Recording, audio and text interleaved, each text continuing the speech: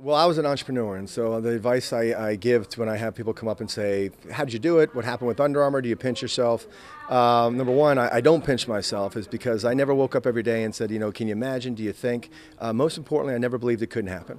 And I'm not saying we've finished and we sort of reached the goal line yet, but we're certainly, we've got a great head start, and a lot of that was just mentality. I heard Larry Sumner say something today too, and I reiterated, said it a different way, but optimism is a free stimulus, and stop reading the papers. If you're an entrepreneur and you want to make your business go, there's lots of reasons that you can come up with why it won't happen. But I encourage people to focus on why it can.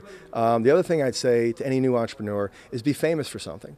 Like one thing we did at Under Armour is little known fact is I spent 5 years making one T-shirt, making it over and over and over again, and really making the product great. And I think so often people lose focus. Like focus is such an important criteria for anybody. So I could have used focus at 18. Would have helped me maybe go to less high schools. Would have helped me maybe be a better student at some level. But look, it all turned out all right. And I'm great to be here on Bloomberg GO.